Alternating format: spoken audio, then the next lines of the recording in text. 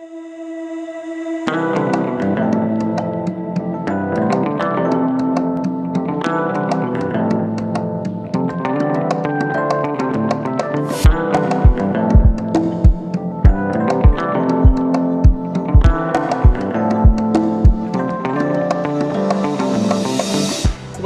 to Stratford-upon-Avon.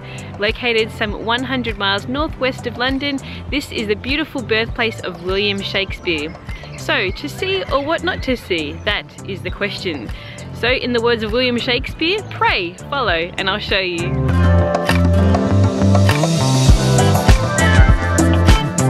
Stratford-upon-Avon was founded in the 7th century AD by the Saxons when they invaded what is now Warwickshire. The town's name might look and sound a little bit unusual with all its hyphens, but it's actually a mixture of Celtic and Saxon words. So Strat means street, ford is a lower part of a riverbed, and Avon was a Celtic word for river. So literally Stratford-upon-Avon means the street that leads to the fjord to cross the river.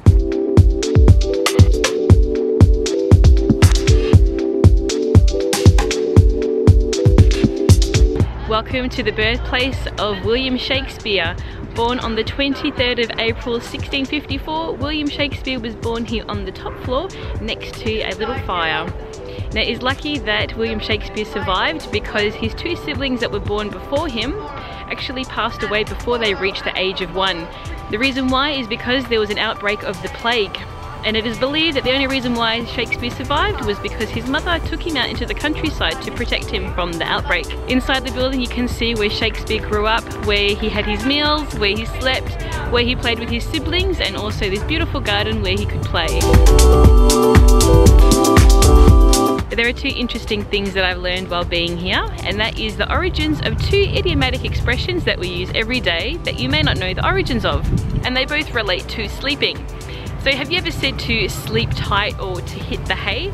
Well, sleep tight actually comes from the mattresses that were used at this time, back in the 16th century, that were made up of hay and straw and any sort of other stuffing that was soft. So this is the mattress that people would sleep on. And during the night, obviously, all the contents would move in shifts. So before going to bed, you would have to hit the hay to distribute evenly the contents of the mattress so you wouldn't have all these lumps and bumps. Now, sleep tight relates to what was supporting the mattress, which was ropes, and the ropes would be bound throughout the woodwork on the bed to protect the mattress from falling through and to keep it tight. So in order to sleep tight, you would need to tighten those ropes so you wouldn't have an uncomfortable sleep.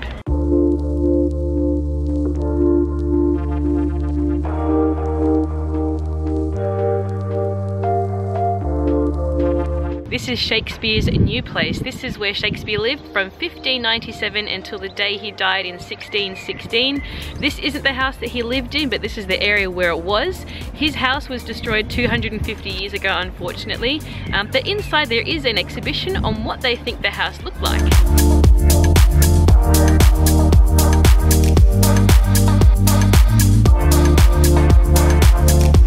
The grounds here are very beautiful to walk around. They've got a whole bunch of commissioned pieces by the American artist Greg Wyatt, and each of the statues represent either a character or a passage from one of Shakespeare's works. And within the statues or the sculptures, there are like these hidden faces. So there's a lot of hidden symbolism in each of them. So yeah, I encourage you to take your time and wander around and have a look at each of them. Really beautiful. At the entrance to the garden, there is a sculpture that is inspired by the epilogue from The Tempest, where the main character is giving up his powers.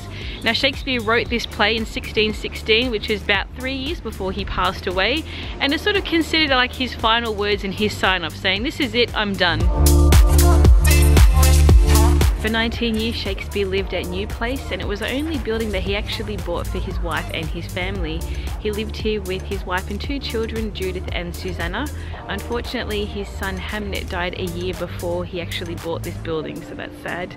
Shakespeare paid £120 for New Place, which is an obscene amount of money for the time. Consider that a schoolmaster's salary was only £20 a year, and Shakespeare paid £120 just for this area. Now, this was the most expensive and the largest property in Stratford-upon-Avon at the time, and it was located just opposite his school which he attended, so we're going to head there now.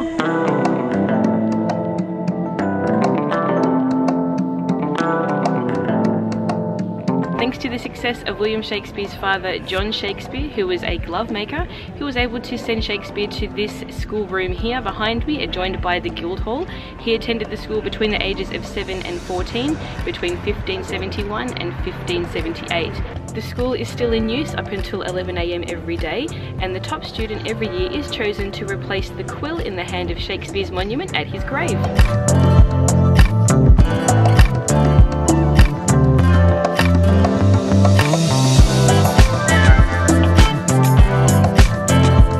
I'm a bass, I'm a bat, I'm a bounce. It's a memory game, isn't it? It's how much you remember. And remember, I'm using a pun there. Memory is not seated up here. Memory is seated just here, where your heart is. Yes, because we say you learn things by heart. So if you learn that here, it'll always stay there. So we're inside Shakespeare's classroom, where there is still a class happening. They're teaching a bit of Latin and a bit about the curriculum that Shakespeare would have learned when he attended this school. Now it's interesting because in the next room is where Shakespeare would have sat. This room here is fairly recent, but when Shakespeare sat next door, he would sit on what were called forms, not benches. So that's how we get the origins of being in first form, second form, third form.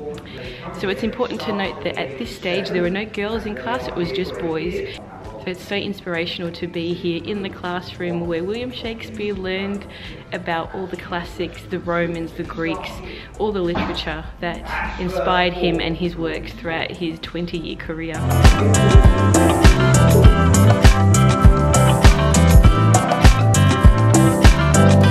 So located directly below the schoolroom, which is above me right now, this is the Guildhall, and this is where William Shakespeare's dad was the bailiff or the town mayor.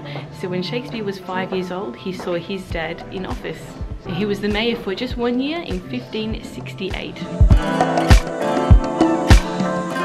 This is Hall's Croft. This is where Susanna, Shakespeare's daughter, lived in 1607 when she married Dr. John Hall. Now in Shakespeare's will, he left a new place to Susanna, so when he passed away, she moved in with her husband.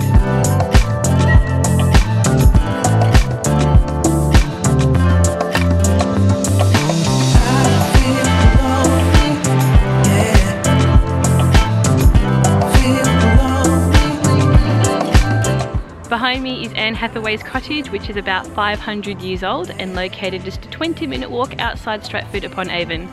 Anne Hathaway lived here before she married William Shakespeare, and the two got married when William Shakespeare was 18 and Anne Hathaway was 26, and she was already pregnant, so they had a bit of a hasty wedding. You can visit the cottage and go inside to see its original furnishings as well as the romantic garden outside.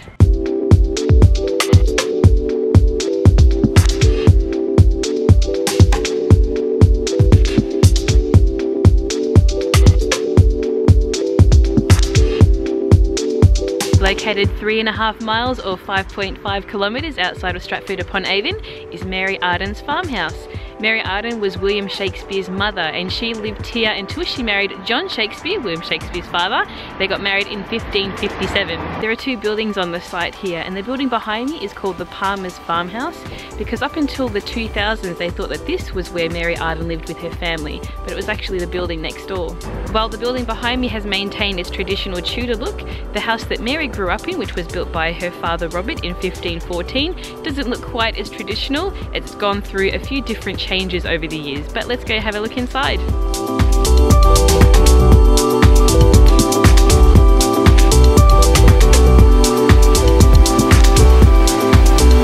This here is Mary Arden's house, so let's go take a look inside.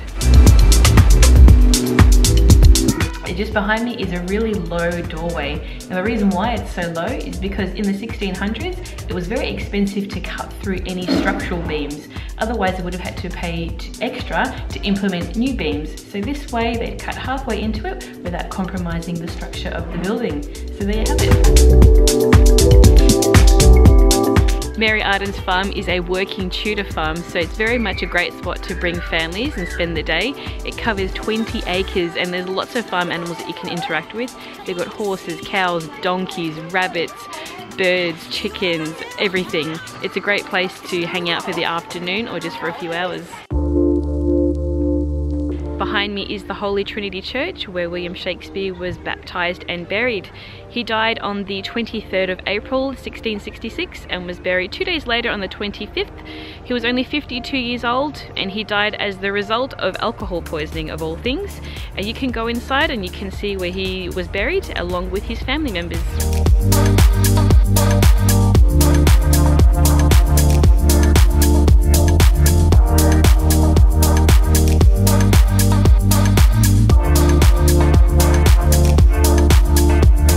Gower Memorial, which celebrates Shakespeare's work, and it was dedicated to the city of Stratford-upon-Avon by Lord Ronald Gower in 1888.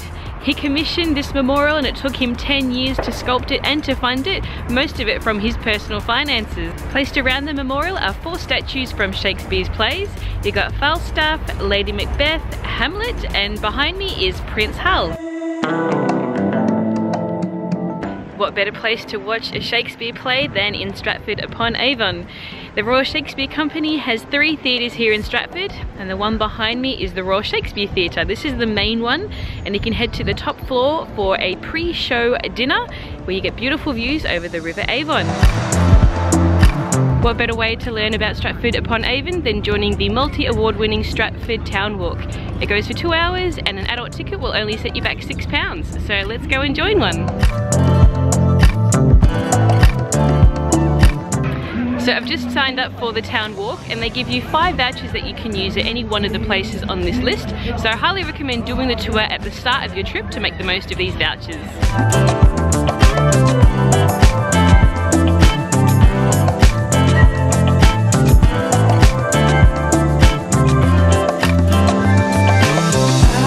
Fun and unique thing to do in Stratford-upon-Avon is to go street lamppost hunting. So this one behind me was donated from the state of Israel. There are about 50 different lampposts here, and the reason why they're here is because a man who worked in the town council of Stratford-on-Avon, he asked his peers if they would donate a street lamp as a way of representing the different people that visited the town of Stratford-upon-Avon. So if you don't want to walk all the way around the river, then you can catch Britain's last chain ferry, which will set you back just 50p.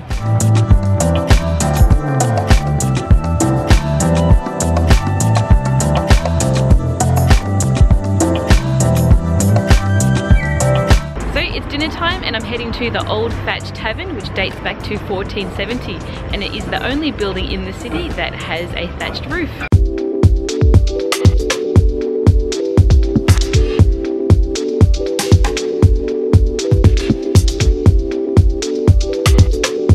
Located behind me in the centre of town is the Garrick Inn.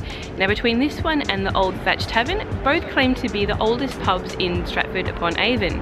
But what makes this one special is that it's haunted, and it's also where they believe a bout of plague broke out in 1564, which is the same year that Shakespeare was born.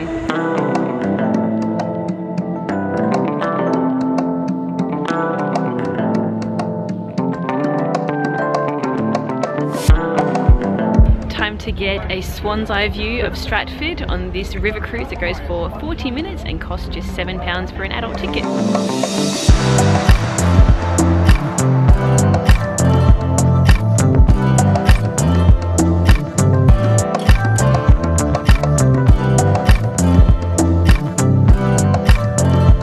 Well, that's it from me. I hope you've enjoyed this video about what to do in Stratford-upon-Avon. If you have, leave a nice big thumbs up, subscribe to my channel, follow me on Instagram, Facebook and Twitter, and if you have any questions whatsoever, leave them down below and I'll get back to you. Until next time, I bid you farewell.